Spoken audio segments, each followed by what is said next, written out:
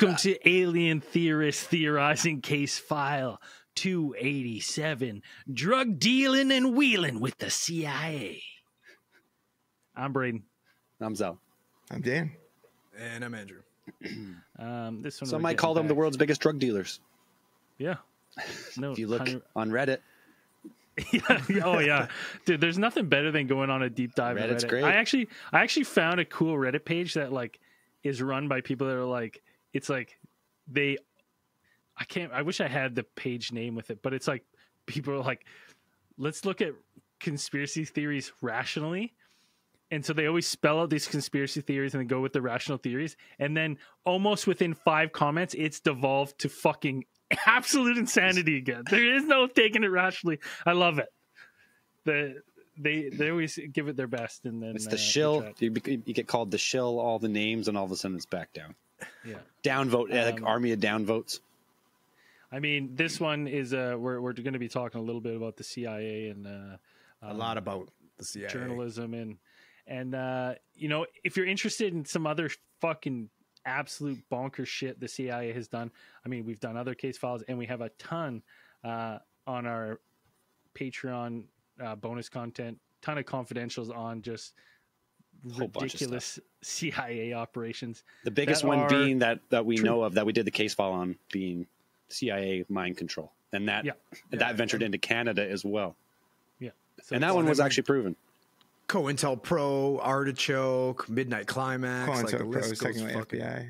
Yeah, it's more FBI, but Operation Sea Spray, fucking Gladio, Operation Gladio. There's so many ties. Yeah, there's so many. So when one comes around, it's hard to be like, well, they would never do that at first glance, no matter what it is.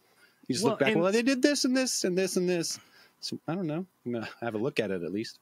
And honestly, looking in this one, because we're talking about the CIA, their dealings with the Contras, and you know, Gary Webb, the journalist.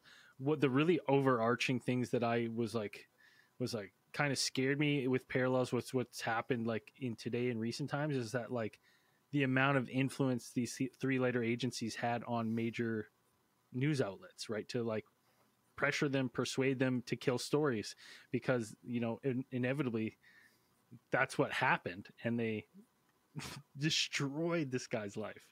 I mean, it's the story is eerily familiar to Danny Caseleros as well. Yeah, right?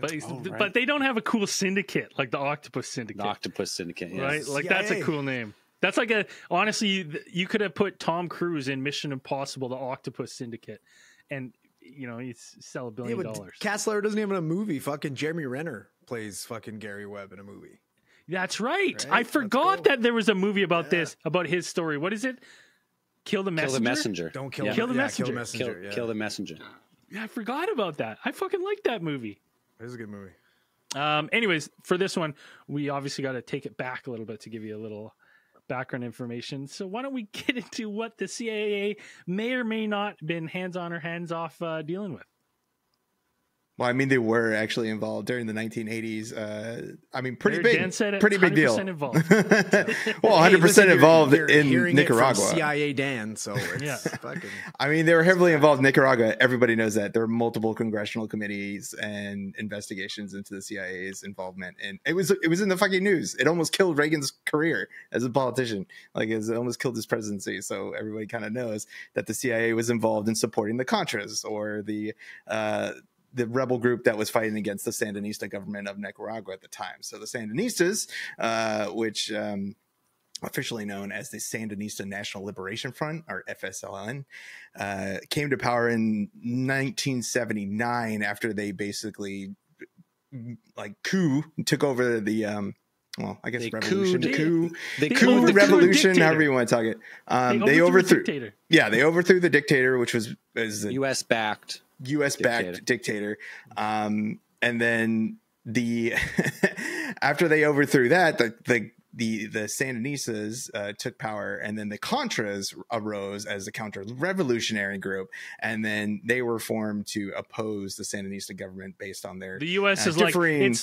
it's much more enjoyable for us as a country if we have a dictator in this location. So we're going to go ahead and fund rebels to see if we can kind of get back to how things were. Well, the Sandinistas were pretty much hitching their cart to the kind of the Cuban, like the Cubans, like they were kind of modeling their kind of revolution after the communist Cuban revolution, and they were kind of hitching a ride with the Soviet Union, kind of being like, we're going to institute communist socialist government style, and that we're going to do these things, and that, you know, we want to model ourselves after these communist governments. USA is like, we can't have another communist stronghold in Central America. But we can have America. A dictatorship. Yeah, pretty much. Loyal dictatorship. I mean, that's real quick pop question. You have to choose one or the other: a dictatorship or communism / socialism. Okay, how long do we have? Because that's going to take a really long time to explain. So after this, you have Ronald Reagan, who is elected president of the United States. He takes office in 1981. The U.S. government is already kind of pretty much heavily invested in the Contras already. They've already kind of funded them. They made a video game about them. Like, let's be honest here. They're fucking huge. Yeah, it's awesome. It's the hardest game you've ever played. It's interesting. It's like obviously you were doing something in the region, like outside the Cold War. There was something beneficial to having basically a puppet government in there for you. What they were doing, I don't know. They're probably shipping out resources on the cheap. Yeah, probably. There was probably something beneficial to having a dictator installed, rather than just like, you know, it was the Cold War play. We could, you know, looking at the risk checkerboard, we had to make sure it wasn't just one of theirs. Of course, it's going to be beneficial. I mean, the U.S. is hand up his ass, controlling his mouth. Yeah. Yeah, the U.S. had already kind of gone taken from this playbook in a couple other countries, especially in Southeast Asia. They fucking wrote the playbook, Dan. What do you mean? This is a chapter in the playbook. They're like, how to fuck up countries 101. They're fresh off not too long after their events in Vietnam. Right. So it's like, yeah, and they all saw how that kind of rolled out. We're like, okay, yeah, we'll just do that again. They're like, this time we've learned from our mistakes. They learned that time to not get directly involved in it. So now we're just going to fund the Contras. We're just gonna we're gonna go full proxy, and we're not gonna set in stuff. So hey, that's growth. That's growth. That's growth. Absolutely. So while the Reagan administration is kind of covertly funding, not really covert because it's pretty much Reagan pledged to support any type of kind of counter communist forces that were total anti-communism. Yeah. Here's a question here.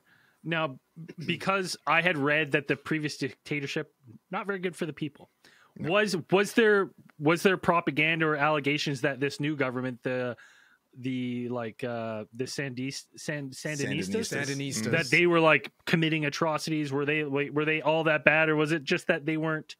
You know, there were allegations. Well, there were allegations leveled against them by the anti-Sandinistas. Sandinistas were saying that they were oppressing or repressing the not biased at all. Well, they wanted to. one of their policies was like they wanted a single party system.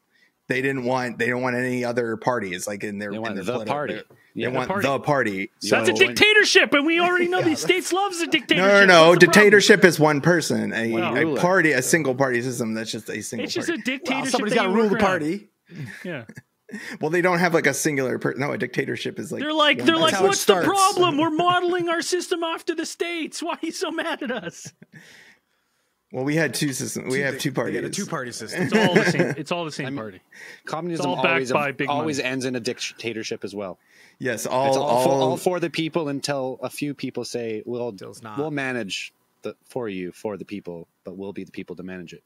Then there's the inner party, and then everyone else. Yeah.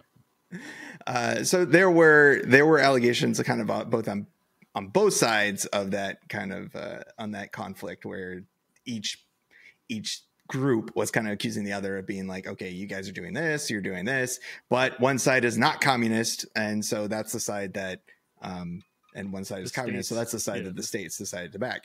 Now, I say the states. I guarantee you, Canada was was supporting. We were like right behind the states. Like, well, technically, we're also fucking puppets too, buddy. Yeah, well, technically, it wasn't really the states because it really was just the Reagan administration. So the Reagan administration was supporting them because Congress tries to stop them. So Congress steps in and passes the Boland Amendment in December of 1981, which is expressly prohibiting the U.S. government from funds to support the Contras, like the counter-revolutionary forces in Nicaragua. Like it says that in the wording. So specifically in Nicaragua, you cannot use funds that are marked for that. Fucking business is exactly, what it says. and that's that's it. It makes so much sense. You're like, listen, why are we destabilizing and funding rebel groups? That's not what we should be doing. Like, just any sound person would be like, doesn't sound like a good idea. Like, is it? Like we should just leave yeah. I mean, this is how checks and balances are supposed to work. So the Congress steps in and they say, no, you're not gonna spend any more of the government monies, fomenting revolution and to overthrow another country's, to interfere in another country's like sovereignty. Like you shouldn't be doing that. But it's then fine Reagan, because Reagan had his fingers crossed behind his hand. And he's like, bust out the black checkbook, boys. Essentially, yes. So in 1982, despite them passing the Boland Amendment, the Reagan administration officials are pretty much told.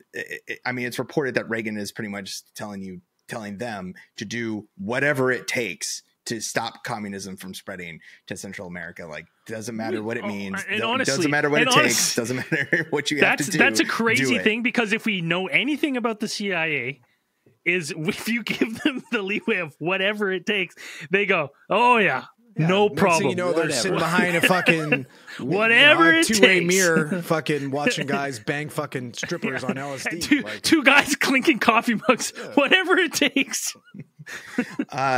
So in the years following, about 1985, another it's like an opportunity almost. The Reagan administration starts secret negotiations with Iran to secure the release of some American hostages that were being held by Iranian-backed groups in Lebanon. And the plan was that, hey, we're going to earmark some money, or we're going to basically earmark some money so we can take that money and then give it to these Iran guys to negotiate the release of these prisoners. We're going to give it to them so they can buy weapons. Did they not directly trade F-14 parts to Iran? Well, yeah, weapons and money. Like it's like during an embargo. So yeah, when Iran was an active fucking enemy of the U.S. And yeah, it was dollar. And then they have to bring the American it's okay. We replaced all the 444 days. Yeah, this is why they kept it secret for a while. This is why they didn't tell anybody. And so when they earmarked this money, what the CIA did was actually funnel off a good chunk, almost half, if more than half of that, $30 million that they had earmarked to send to the Iranian hostages. They took that money and then siphoned it off to use it to go ahead and fund the Contras in spite of the Boland Amendment, which had been passed. So in spite of a congressional order, in their defense, someone on the memo had written. Dan. Is it treason? I mean, it's not treason, but it's like close you can get in a. I mean, you're violating a congressional order. It's even worse because when you look at supposedly Reagan was in secret talks with Iran before his election to make sure that they didn't release any of those hostages too soon. I mean, technically it wouldn't be treason because we're not at war with. But he's Iran. literally sabotaging Carter's fucking chance at re-election by organizing a fucking secret pact with Iran. How did this guy not get fucking impeached? He starved almost citizens. It's a little bit longer so he could win presidency. This is a way bigger deal than Watergate.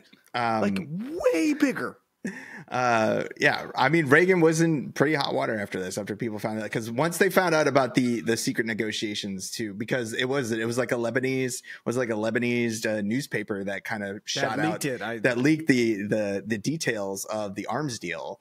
And then everybody found out about it. And then it's the Reagan administration was in pretty hot water after that.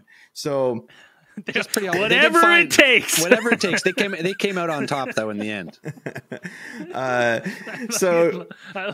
They're like in Iran giving them guns. They're looking at you. Whatever it takes. That was their motto back then. I mean, CIA, essentially, pretty whatever much it takes. During the rise of communism. Yeah, that was pretty much Whatever it takes. That was the ideological cart that the battle. U.S. had kind of hitched itself to. It's be like, Here's whatever my it question. takes to stop communism from spreading. Like, we have to do on it. those failed fucking attempts to rescue those hostages out of Tehran. Did we lose any soldiers? Canada? No. We said we. I'm like, well, you know what I mean? guys- He's using the royal we. He's using the royal we. Canada is the soldiers? States. The States isn't Canada. Yeah, like That makes sense? did we lose it? Like we had failed the attempts West. at trying to fucking recover those hostages, right? All knowing this entire time that Reagan's got a fucking sneaky deal to get these guys back as soon as he's elected. We're trying to do it Like, without that's having to fucked. spend a bunch of money. That's fucking crazy to me. So this is what kind of foments the beginning of the entire Iran-Contra affair, which people know, you've probably heard about. If you haven't, it's a very interesting point in time and historical event. So this is where you have in November of 1985, the U.S. National Security Council staffer, Lieutenant Colonel Oliver North, who is a very polarizing character throughout the Iran-Contra affair. Fall guy. Yeah, Fall guy, yeah. alleged fall guy. He's one of the people that comes forward saying that, you know, he kind of authorized and facilitated the entire thing of having the siphoning off that money, the money from the sales of weapons to Iran, then taking that money and giving it to the CIA for them to go ahead and use to fund the Contras. To meddle At in the time, other countries. Iran is an enemy, so potentially those weapons are being used against American soldiers. Well, I'm pretty sure they were when they foiled the rescue attempts on those fucking hostages. So the like in 1986, so early 1986 in January, after the news story breaks from the Lebanese magazine Ash Shara, the U.S. kind of the Reagan administration initially denies everything. They say, no, we didn't know anything about this. Like we have no idea what's going on. But once the stuff kind of gets out and starts getting verified by independent sources and other media, and it starts picking up steam, the Reagan administration has to come out and say, oh okay, you got us kind of, well, yeah. And then also, like in November, you have a CIA contracted plane that is shot down over Nicaragua, which is transporting supplies to the Contra. And then that is another, that just throws another domino. Throws some more wood on the fire because you're like, oh, yeah. That sounds like something we do, but I don't know if it was us. Maybe we don't know. I caught him red hand. They're like handing off gums. The plane on the side said whatever it takes. Got a big picture of Reagan on there. It's fucking. So through 86 and 89, so those 3 years, like multiple investigations are launched into this Iran-Contra affair by Congress and the media. And they go and they follow a lot of the threads and kind of reveal the extent of these operations that the Reagan administration was holding. And then, a lot of these are looking to be potentially in violation of U.S. law, the Boland Amendment, which is the law. So it's like, yeah, they're breaking the law. It's not treason, but they're breaking the law. Close to. As close as you can get. I mean, it's not we're not treason at because war. they listen. Yeah. You have to be at war in a country to commit treason. So I mean, it's as close as you can get. They're like, hey, we're semantics.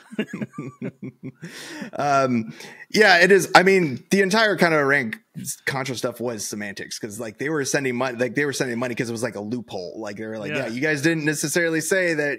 It was only money. You didn't say we couldn't illegally sell. Yeah, like it's not from the defense. guns. It's not from the defense budget. It's coming from we sold guns and then we whatever. Like, technically, during the embargo, it's illegal. Yeah, so they were. There's no loophole. They're like embargo, shimbargo. Who cares? Well, it's like they're kind of like giving them money to buy weapons. So it's like we're not gave them F-14 parts too.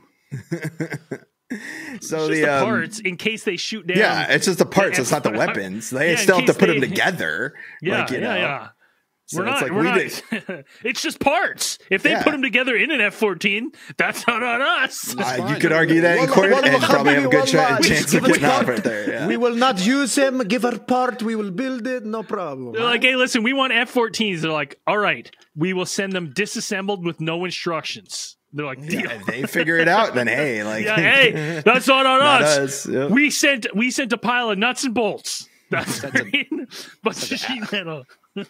A disassembled Box of F-14 has Lego. never killed anybody. Like, you know, Yeah. it's like, Like we all we sent was a box of parts, and they're like, yeah, but that box of parts was specifically you could put into an F-14. Well, sure you could. You could build whatever you wanted with it. Yeah, no shit.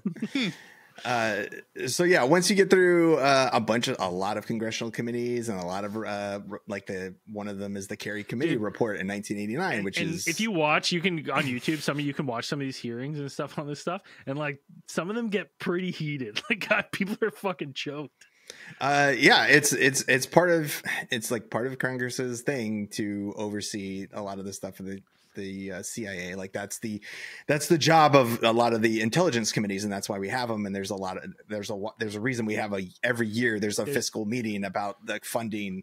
There's the one- defense. So hear ye. We have officially investigated ourselves and found us guilty of nothing. Well, technically, So we're no. gonna go ahead and Congress move on. isn't themselves. It's all Like, the same Congress- shit. They No, all no, have they're their not. greasy little fingers No, applied and all it's that funny. stuff. It's funny. In one of the congressional hearings that I watched, I can't remember her name now, but it's her turn to speak, and she's like asking about checks and balances, and the representative from the CIA is like, we're investigating that claim and we're going to look into it. She's like, how can you look into yourself?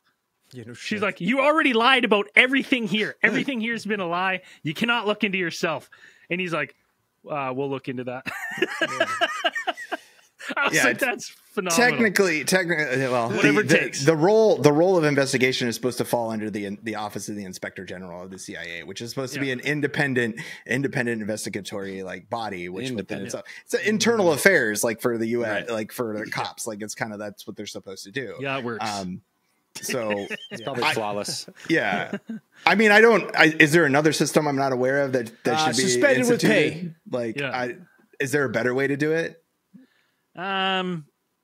Probably. You're asking fucking Not asking three probably. Canadian Asking the wrong guy, so- podcasters. So Yeah, I it's think Well, how do you guys do it? How do your secret We services- actually our so the RCMP we have a civilian board called the IAO that's independently hired, that's non Well, that's what the non-members, inspector general non- is. It's like they're supposed to RCMP. be. They're supposed to be independently. General? The inspector general. Like that's what they're supposed to do. Like they're He's supposed to be not independent. voted? They're not. Yeah, they are voted on. Like they are John- like but, like, appointed. that Like makes sense. John usually Clay- have like a special council that is like appointed and it's John like, Kerry, voted he's never on. had any political aspirations, anything like that. So he doesn't want to have important friends or that makes Yeah. sense. He's a good person to have there. That's good. Yeah, it seems like if you were appointed to this thing and voted on it, it's like you could easily muck up your career if you were like, yeah, you're like, the CIA, they were doing what? Yeah, you know what? I should take a stance against them. No. Well, we know of one guy that kind of did. Yeah, It didn't work out so well for him. Yeah. But we'll get into that later. It's like you're getting mad at the CIA, and they're like, you're just a regular JFK, aren't you? Whatever it takes. So after these commit, so it all kind of comes out. It all comes spilling out. Iran-Contra affair happens. The people that get convicted, you have Oliver North, and then like one of the other, what was his name, Poindexter. They obviously, That's his actual name. Like that's his name. Poindexter. Like Poindexter. well, these guys obviously did hard time for this, right? Like obviously. Well, it's like, so yeah, you had crimes Oliver and- North, you had National Security Advisor John Poindexter, and then like I think it was like five high up CIA officials, and then like a couple of other maybe like CIA contractors. or I'd something imagine that got Reagan would really want to put the hammer down on these guys to make an example out of them. You're like, for that's making not what him I look meant. Bad, right? That's not what I meant by I had whatever no it part of takes. this. I wanted nothing Yeah. to do with this. This was against. This is un-American. You're supporting our fucking, our enemies during an embargo. Yeah. Right. Well, that's what the power of the presidential pardon comes into play, and the Reagan administration decides to pardon a lot of these convicted or people implicated in the Iran-Contra friends. affair. So What a they fucking go ahead and- insane, like that is an insane power to wield, that you can make orders for people to do these fucking insane things that are hey, they're not breaking any rules technically. And then you'd be like, when they get charged, you're like, no, that was totally not above board, not okay. Charges. Then you're like, yeah.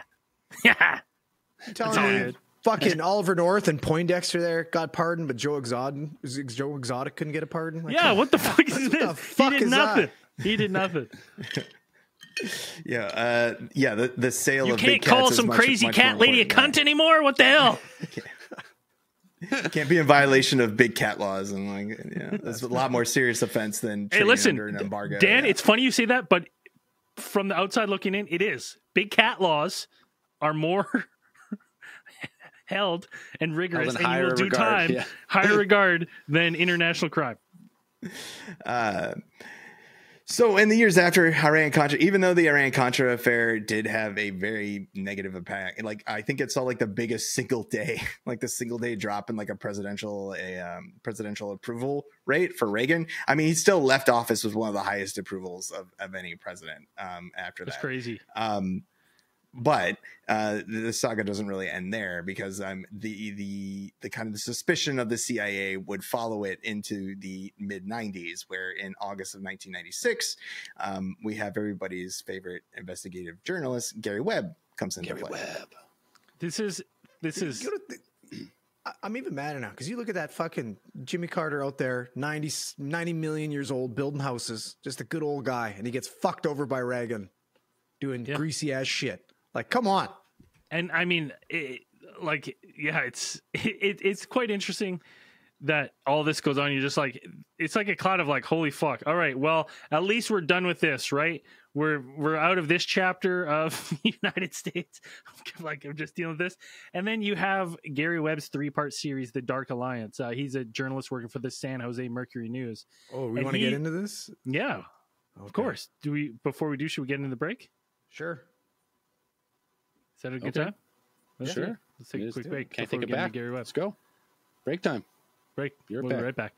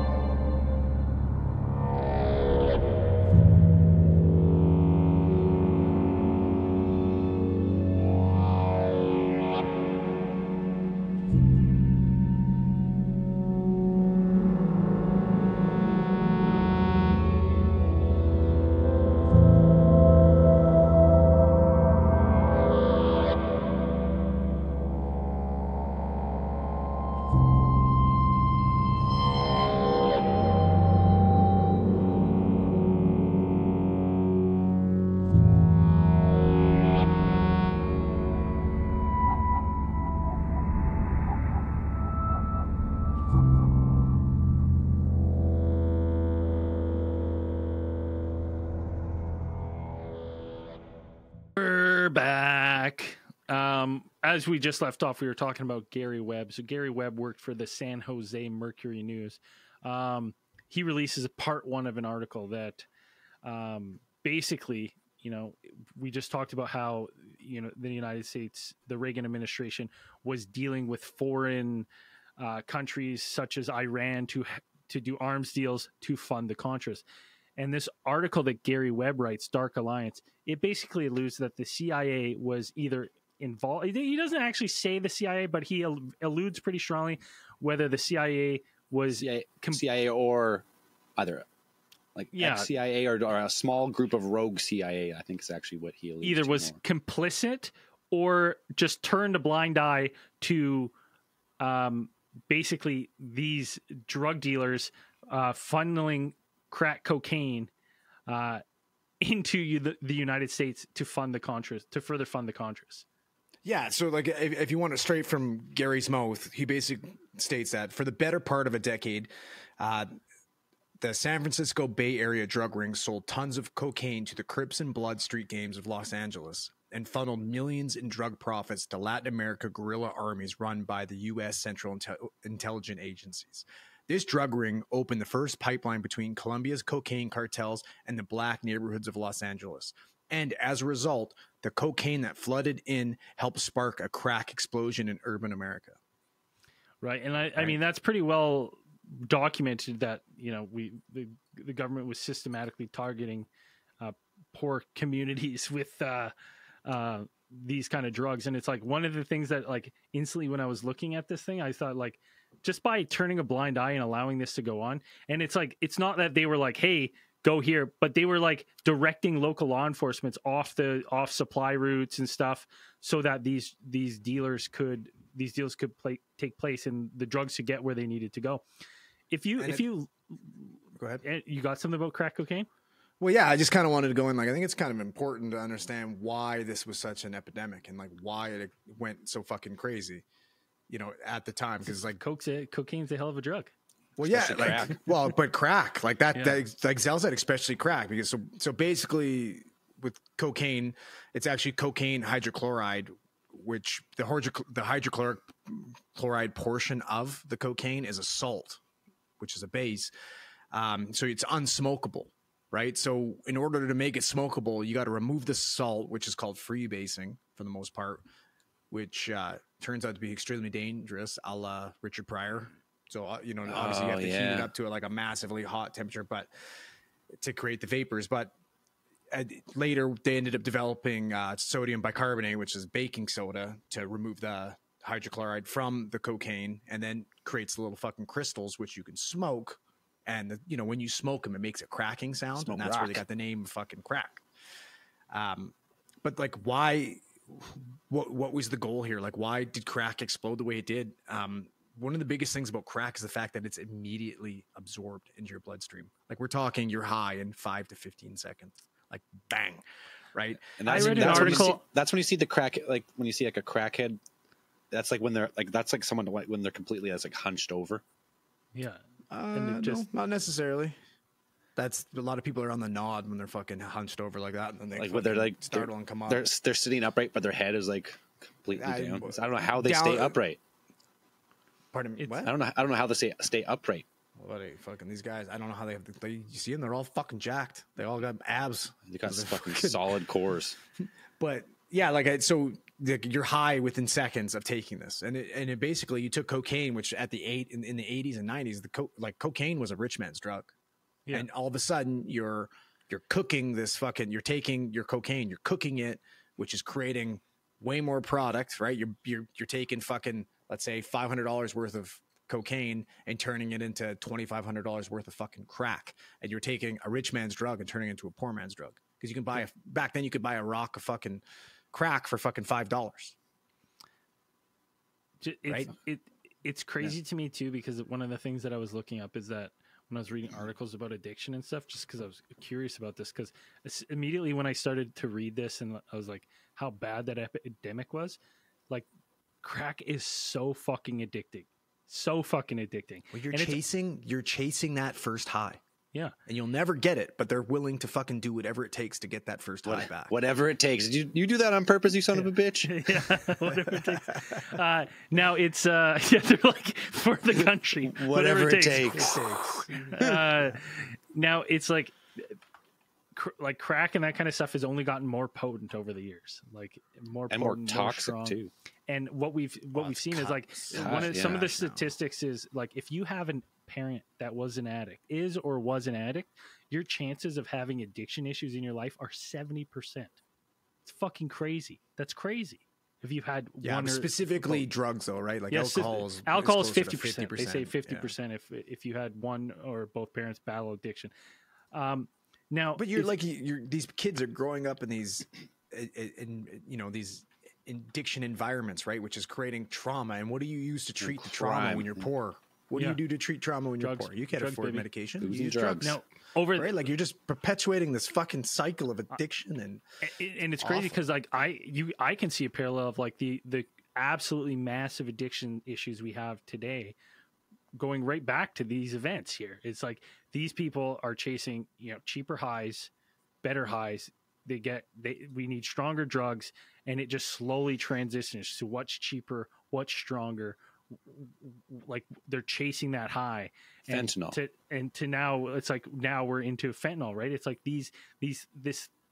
this operation of allowing, whether the CIA was directly involved or they turned a blind eye, has spread like a cancer through all of North America into like this unbelievable addiction issues we have today. And it's not like people are like, oh, this is crazy. The addiction issues just popped up. They never just popped up. They were slowly boiling up since the 80s, right? Of these hard drugs and people getting really addicted. These poor communities that don't have access to healthcare and stuff and don't have access to resources for rehabs and stuff, being addicted to these hard drugs. And we're seeing that we're reaping what we sowed from the early 80s. And you know what else? What part of this that we don't also talk about too is the other side of the addiction and the fucking addiction to money that the dealers that are getting as well. Huge. And what did these dealers do once they got money? Because before, most of these guys were just sent it right to the Contras, baby. No, but not only that, but they're poor street kids. And all of a sudden, well, you know what? I'm making all this money. Well, what do I need to do? I need to protect myself. And now I have money. So what am I going to do to protect myself with this money that I got? Well, I can afford guns now. I got guns.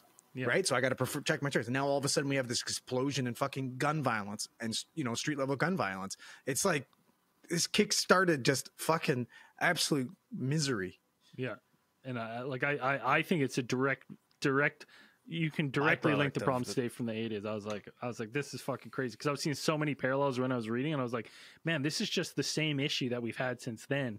Just been like, it'll get better, and it never has. And you just have other interests feeding into the beast that is addiction.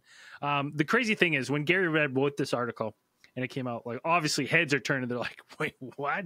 Like, this is fucking insane. Yeah, do you want to get into, like, the contents of the article a little bit? Let's do it. Let's hear it. So the series focused on three men. Freeway Rick Ross. Yeah, fucking love him. Right, not the Rick Ross that we know. You can watch interviews with this guy. Ass. He's a fucking beauty. They say he might be the first ever crack cocaine millionaire. Yeah. I think he is. I thought that's what I heard was that he was. He was labeled. And then he was a huge drug dealer. Oscar Danilo Blandon and Norwin Menendez. Ross was a major drug dealer in Los Angeles. Blandon and Menendez were Nicaraguans who smuggled drugs into the U.S. and supplied dealers like Ross. The series discussed primarily Blandon and Menendez and their relationship with the Contras and the CIA, and highlighted the failure of law enforcement agencies to successfully prosecute them, and stated that this was largely due to their Contra and CIA connections. Yeah. Like, think about that. So local law enforcement not getting any success going after these fucking big dogs. And some of them reporting me like, what the fuck's up with these guys? They must be like, they must be informants or something. Like, why can't we touch them? Like they were like shocked at like, they couldn't get these guys because some of the law enforcement knew about it. Right. It also discussed the social effects of the crack trade, noting that it had a disparate effect on the African Americans, asking why crack became so prevalent in black communities of Los Angeles, disparities in the treatment of black and white traffickers in the justice system, contrasting the treatment of Blandon and Ross after their arrests for drug trafficking, because Blandon cooperated with the Drug Enforcement Agency. He spent 28 months in prison, became a paid government informant, and received permanent residence status. So he's a snitch. Ross also released early after cooperating in an investigation of police corruption, but was rearrested a few months later in a sting operation arranged with Blandon's help. The article suggests that this was in retribution for Ross's testimony in the corruption case. Yeah, because Ross was like, yeah, I work for the CIA. He's like, I'm directly working with the CIA. And one of the cool things in interviews about this 3-part article too is like this article attracted hundreds of thousands of readers to the newspaper at the time, but it also was kind of the first article that went viral because it was released. It was one of the first things that was released on like a newspaper and on the computer at the same time. On the internet. Yeah. So it really took off. Like it was widespread. But one of the more controversial aspects of that is the fact that it was accompanied by a picture of a man smoking crack under the CIA seal. Yeah. And that's what I mean. And that was editors at the San Jose Mercury News. Gary Webb he didn't put that picture with it. They did. But again, in his articles, he alludes to that fact. He doesn't say that they're doing this. He's saying that either they have a hand or they're looking the other way or they're incompetent, basically, because it's right under their nose. And basically the San Jose Mercury News and stuff, it's a small news outlet. Gary Webb he's not like a huge journalist, you know what I mean? Like he was a Pulitzer Prize winner at this time. But they just don't have the funds to like follow through with this story. So this story was meant a small Bay Area newspaper, right? Yeah. Like this story was meant to lay the grounds for basically their hopes was a big network, because this is a fucking huge story, would pick up this investigation and then run with it, right? And then see it to the end. Wouldn't the big news organizations see this and use it as an opportunity to be like, wow, we should look into this as well, right? Like this Gary Webb guy might be onto something. Maybe we should do it. Or would they use this as an opportunity to fucking absolutely attack and dismantle Gary Webb as a human being? They took the latter. They systematically destroyed Gary Webb. I mean, bits in the article... they attacked his saying that he was exaggerating claims, and the San Jose Mercury News had to come out and say like, some of the money figures that we took were based on what we knew, and we shouldn't have stated as fact. It was just based on our rough estimates, right? So they're like, he got lambasted left and right. So the New York Times assigned no fewer than 17 reporters to pick apart Webb's reporting. One reporter referred to the team as the Get Gary Webb team, stated they were going to take away his Pulitzer Prize. Yeah. And right. So you have all these people that are fucking focusing. There was a lot of people that came out, like Maxine Waters. Is that the right congresswoman? Mm-hmm. Yeah. Came out, kind of had Gary's back. You had a few different people that had his back, but a lot of these major news outlets were attacking him. So you have people either defending Gary or condemning him, and at this entire time they're focusing on him as a person and not what the CIA is doing. Not the story. Like and the CIA is in the back and being like, perfect, nailed it. That's how it's done, boys. That's how you do a cover up. They absolutely crucified this guy. He couldn't find work. He couldn't work. Well, unfortunately, in 1997, the Mercury News executive editor Jerry Sipos backed away from the story, calling it flawed in an editorial. Sipos said that the paper did not have proof that top CIA officials knew about the connection between the LA drug tag and the Contras, which is so basically your own editor is coming out against you. Well, because of the backlash, right? Like exactly. We've seen the guy was seen when Gary Webb released this article. They're having a company party to celebrate because it's getting so much fucking news and everything. And Sipos shows up in an army helmet, being like, "We're ready to fight." Yeah, like we got Gary's back, and it's like all of a sudden he's fucking turncoating the poor bastard. Yeah, and I mean, like they systematically destroyed his credibility. Destroyed his life. He couldn't work. He couldn't do what he wanted to do. They demoted him. He couldn't work. He was writing obituaries. He ended up resigning from the San Jose Mercury News. And that was kind of the end of the story. Like he wrote a book after resigning. Yeah. right? What was it, 98 that he wrote the book, The Dark Alliance? Dark Alliance. I mean, that was just the articles put into book form. Put into Yeah, it. but Yeah. but it's a book form. He still technically wrote a book, right? And then we have in 1998 the CIA Inspector General's report. Basically, they come out and they be like, you know what? He wasn't lying. Like, yeah, a lot of that wasn't not true. Can I say that? Right? Like, legit, like, just kind of like openly to admit to like that they, a lot of the aspects were factually true, but they didn't have any direct involvement in drug trafficking. But, maybe they turned the heads of some local law enforcement. They kept some routes free and clear for these drug trades to happen so that the Contras could be funded. Yeah, maybe we did a little bit of that. No big deal. So it's like you would think that. Didn't he testify against the report said some to the fact like they couldn't support all this.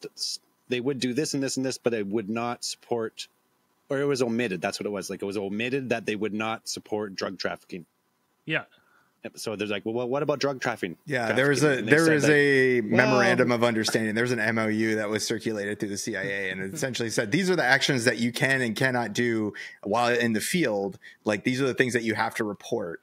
And then conveniently, drug trafficking was like at first was kind of left out. Left out. And then when somebody pointed it out, they're like, well, if it like whatever it takes, whatever it takes, whatever it takes, like. So they never, exactly. They never really admit to it, but they say like, well, it wasn't in the rule book. All right. We didn't break any rules. It wasn't in there. Yeah. Yeah. If it wasn't directly interfering into your thing, it's like, well, if it wasn't like hindering you or whatever, you're just supposed to kind of not really acknowledge that it's happening. Cause I mean, if you're involved in some of these shady dealings with these, with counter-revolutionary groups, you're going to be, of course, you're like, where are you getting your guys' money from? If not, and it's like a lot of it's probably going to be from illegal activities, if not just drug trafficking, then other types of trafficking, probably human, and other other places. Even though apparently a lot of the anti-Sandinistas, the Contras, like their funding actually came from private individuals, people who supported their things, and then plus like just straight up U.S. funding is like a majority. The CIA is like, make up some names, make donations. Yeah, I mean it's possible. I haven't looked into it, but it's just like they just put into numbers in there. But the fact we keep getting all these donations from some guy named Charles Ian Anderson. I don't understand. It's fucking weird. The thing that it blows my mind because at the time, I guess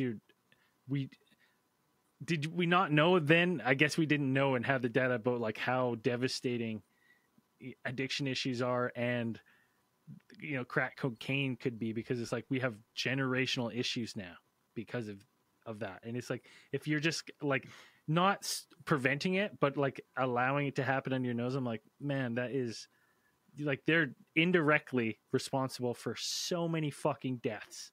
Well, yeah, you're allowing families. It to happen for right? for big money. Follow the money, yeah.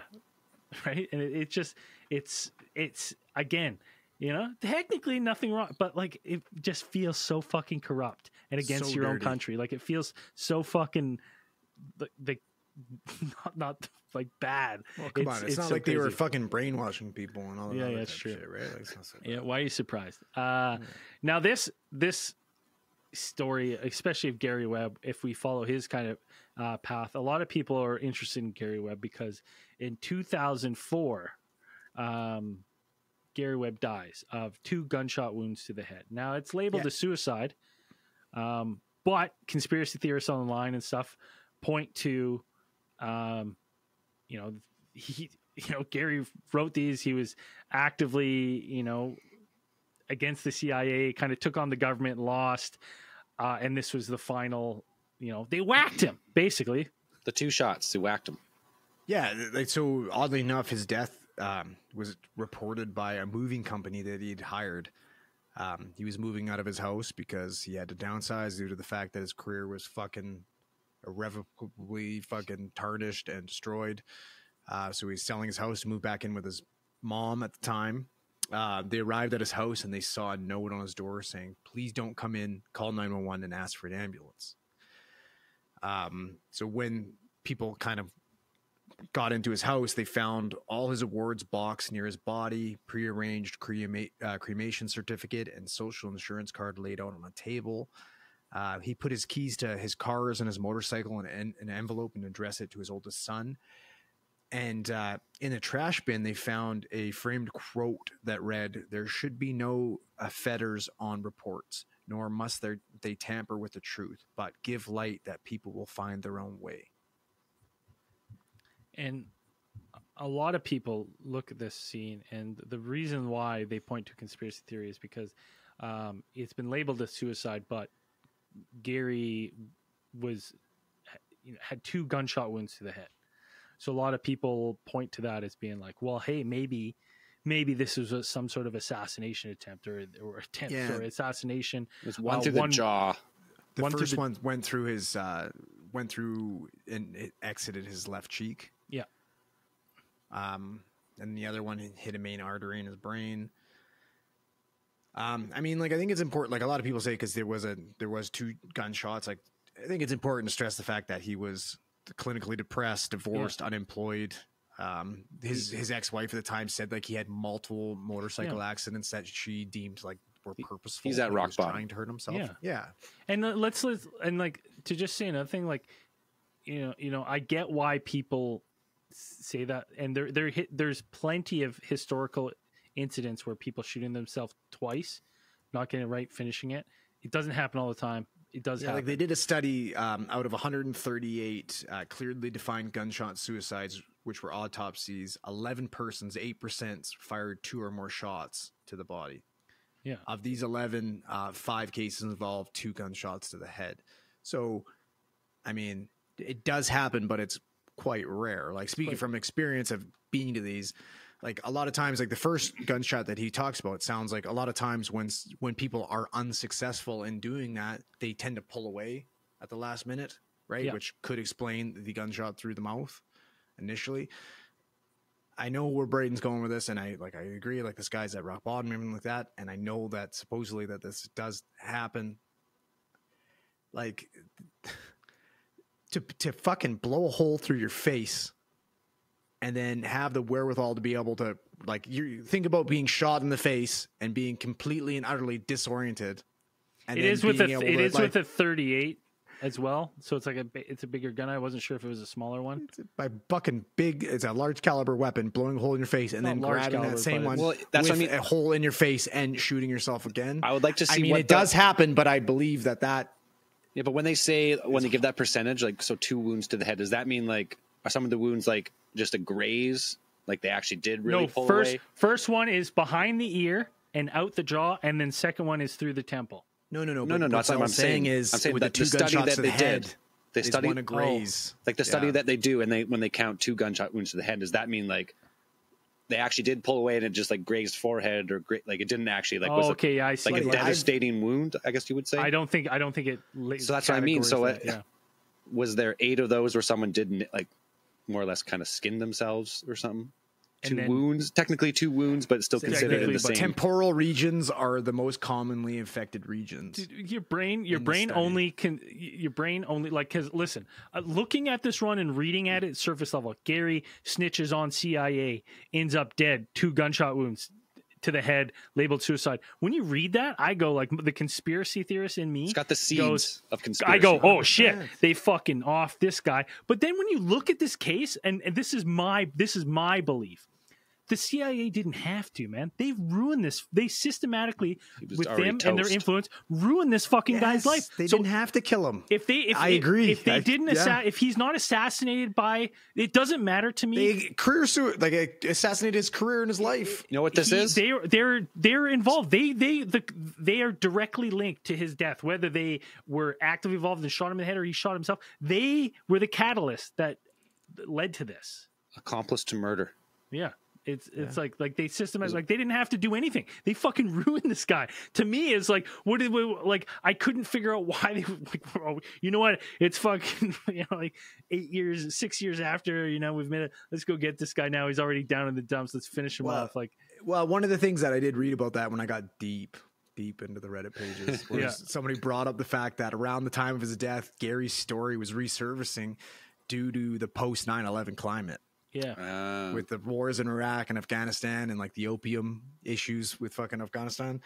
But like you look at everything and like that. Remember his old editor, that Sipos guy? Yeah. Right after he came out against him, he ended up getting a fucking promotion to running his own fucking paper company.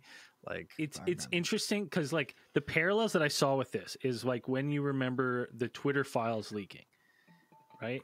And some of the ones that were leaked was that 3-letter agencies were directly contacting engineers at Twitter and being like, we need you to do X, Y, and Z. Suppress this story, block these stories, do this. And this social media company was just being like, yeah, like no fucking problem. No problem at all. We'll do it. And it's crazy to me because what I think that we saw in this case was just one of the first ever, like they had that cover up playbook down pat, like attack the person. They had influence in all the major, all these major news are funded, right? Or by politically funded and stuff by donors and stuff and lead one way or another. Right. That's why, right.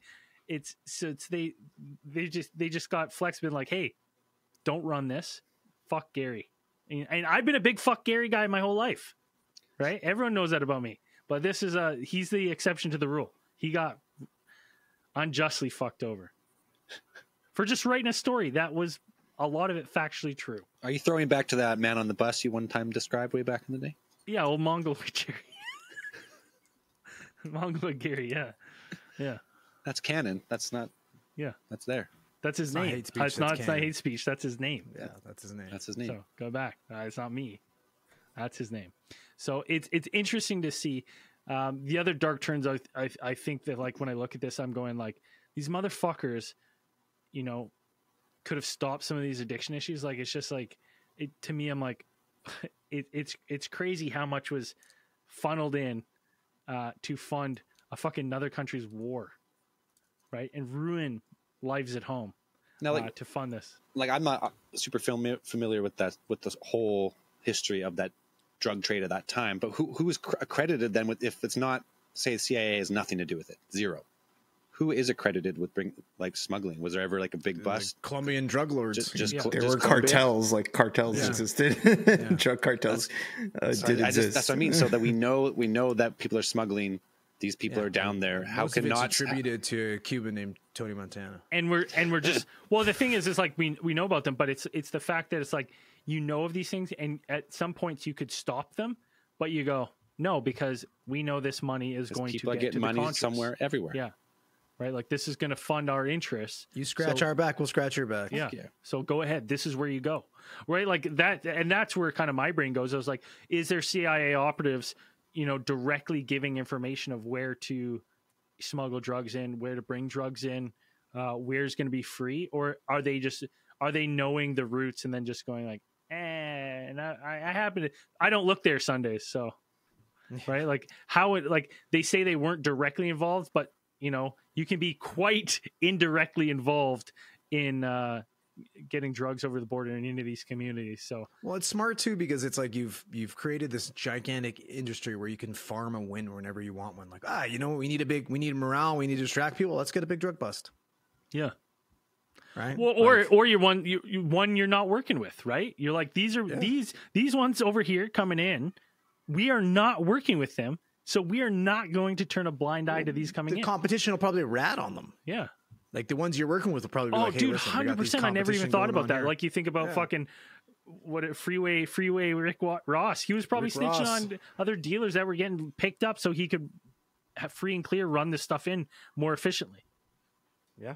Right. Like he was literally working under government protection. Well, the CIA has been doing this. Like a fucking White Boy Rick. Look what happened to White Boy Rick. Like I mean, there's tons of stories of the CIA, doing whatever it takes. And a lot of the Hashtag times, whatever it takes. sometimes it seems like whatever it takes is at the expense of. That's what the case file should be. Should be CIA, drugs, and whatever it takes. Whatever it takes. Because it seems like a lot of these times it's like the baseline of people of who it does affect is like poor, impoverished, and minorities is like who it like is like they're like whatever it takes as long as they got it doesn't shitty affect enough. any- Who cares? What are Yeah. they gonna? Yeah, as long as it stays in the inner city.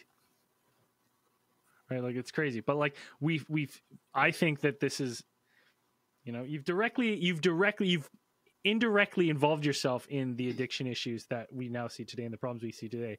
If you're not Definitely doing aided and abetted. aided exactly. It started somewhere.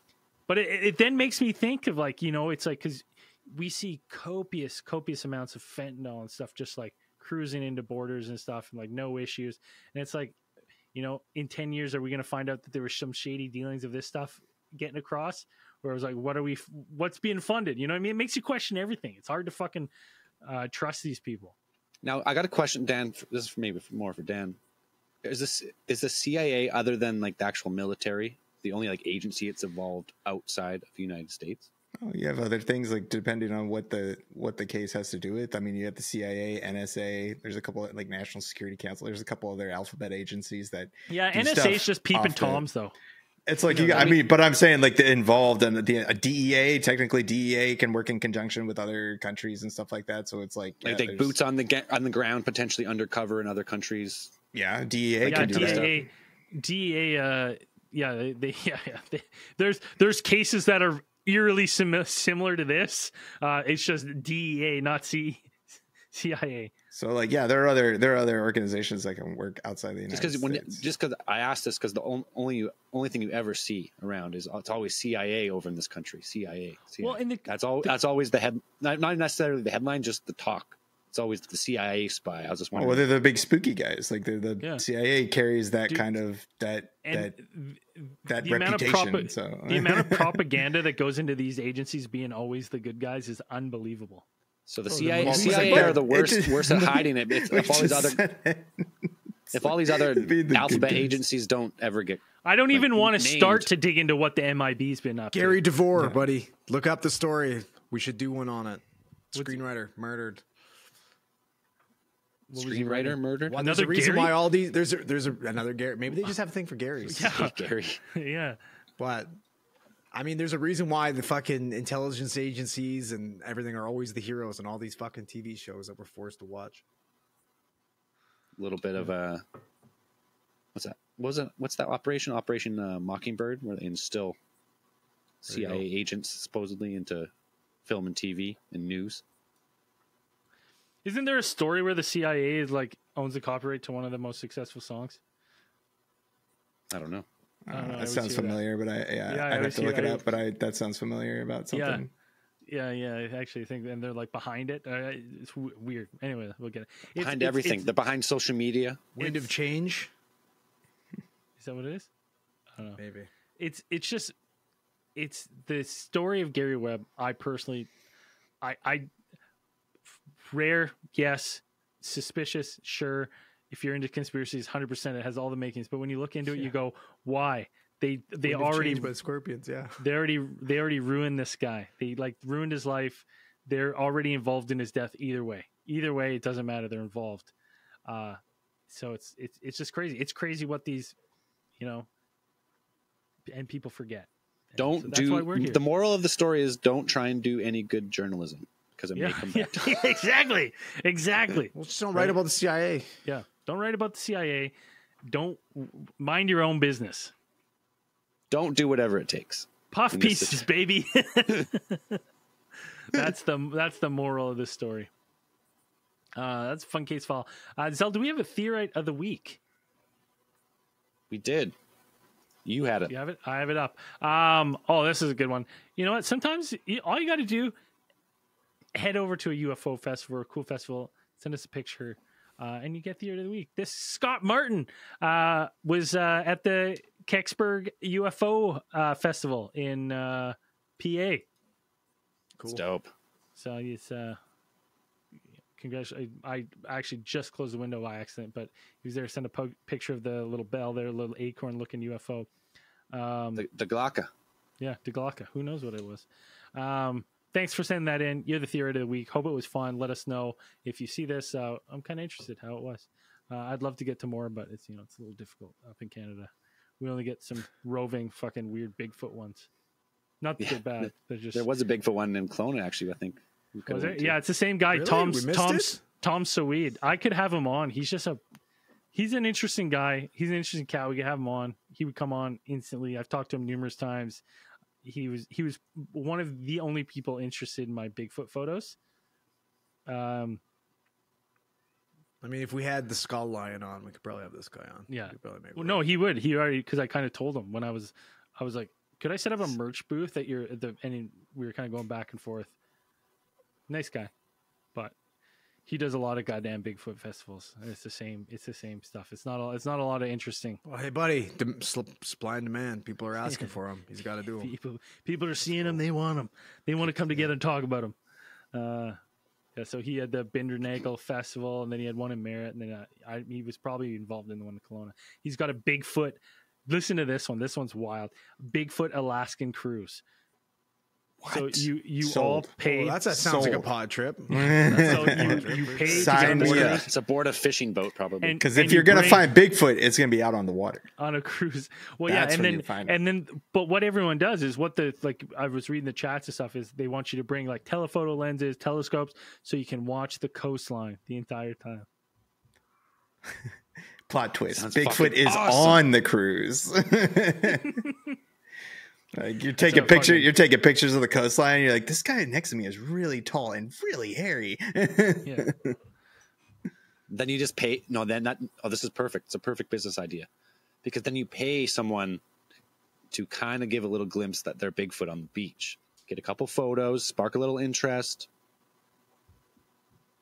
Perfect business. Are you implying that people would hoax Bigfoot? 100%. That's disgusting. For money. Disgusting. And fame.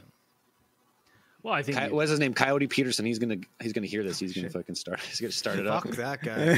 fuck Coyote Peterson. He sucked my ass. That guy. He could definitely suck my ass. And listen, you still got lots of time to get your logo in for our logo contest. We're looking for a new logo. First place was $300. Second place was 200, and third place was first. I think that's 100? What we offered. Definitely close. And you're getting money. And fourth place, you get jack shit because nothing pays for fourth.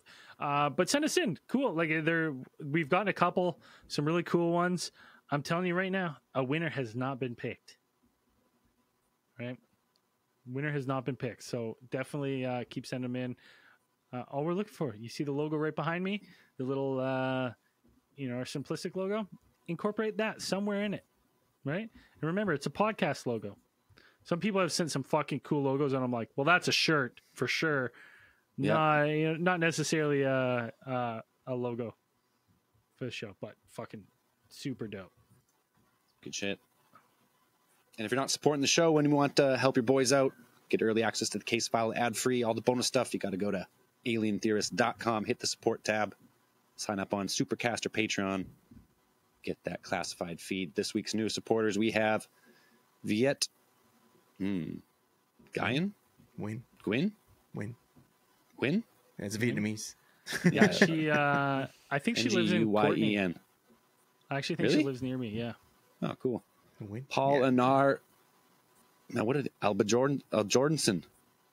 Bjornson. Zell's so cautious to read because he doesn't know if people are trying to punk him or not. So he's like, "Is this a regular name or a fucked up?" Well, name? this one's got accents and shit. Anor Abjorson. Bjornson. Oh yeah, that's a good Nordic name. That sounds like you should be able to pronounce that shit for sure. Yeah. What the fuck? That sounds like your native tongue, buddy. Let's go. Lee Alfana.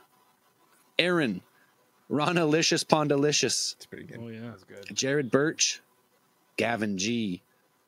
A $50 per month pledge. Top tier by the real Clown Baby. Hell yeah. Not the fake clown, baby. Yeah. Not the fake one, the real one. Real. And OG Clown Baby. last but not least, we got Rick hate Bus. that fake ass clown baby. That's it. All right, and as we always say at the end of these things, keep those eyes on the skies. See you in After Hours.